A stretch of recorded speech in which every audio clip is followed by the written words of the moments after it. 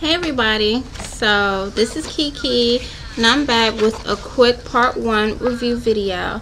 I actually did this video a couple days ago and it was having some issues being viewed, so I wanted to redo it really quickly.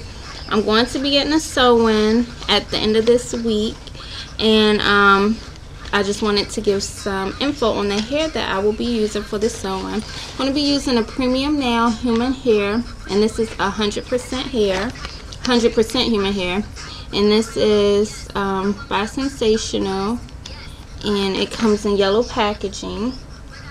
It says new YAKI Platinum hair, and also tag is hanging, says it is tangle free. So this is how the hair looks. And in my opinion, it looks like extremely healthy African American permed hair. And I got it in color 1B, and I got two 14-inch packs. I paid around like $44 per pack. It was $47, but the lady gave me, I guess, a discount. It wasn't easy to find. I had to call around and go to a couple of beauty supply stores to find this hair, but I found it. It's not a lot of info on YouTube about it. It's just a couple of videos. As far as Hair Sisters, where I go and I read those comments and reviews on the hair, it had pretty good reviews. They say for the price point, it's a really good quality hair. The one negative thing that I did see repeatedly was that the hair does shed.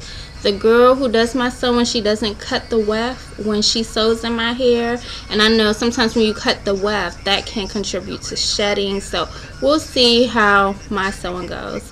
As far as my hair today, the last couple videos that you saw, I was doing wig reviews. So after that weekend, I actually flexi set my hair once again. I used all of the same products that I used the first time. If you want to know about the products I use, it is in the video. I do have a video on that. And so what I did today, I just picked out the curls a lot. I used some jojoba oil while picking out my curls. I used my organic root stimulator edge control to smooth out my edges, and I twisted this part up. I like the curls wild, and but still I like smooth maintained curls. I don't like a lot of frizz.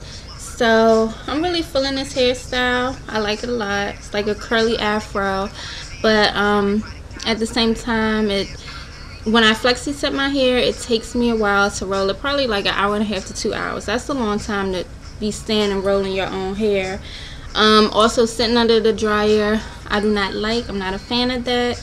So I just really need a break from doing my own hair, and that's why I'm getting another sew-in. I like sew-ins as protective styles and to help my hair grow.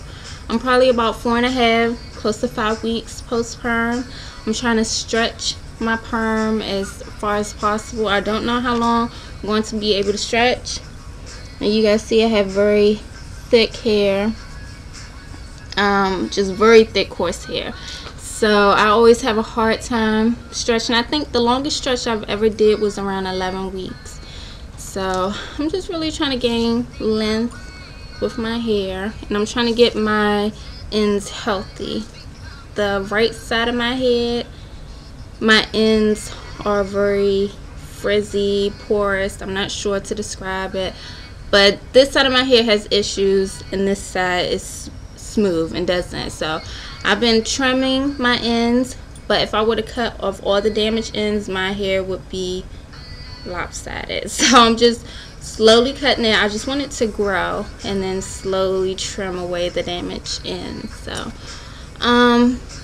stay tuned for more hair updates for part 2 of the premium nail hair and review. I'm gonna be showing you guys my sewing. I don't know if I'm gonna get a center part, or I don't know, we'll see. I want to do something different with this sewing. So again, thanks for watching, and hi to all my new subscribers. Thank you for subbing to me, and I have a lot of fun, exciting new hair videos and other videos to come. So thanks again for watching. Bye.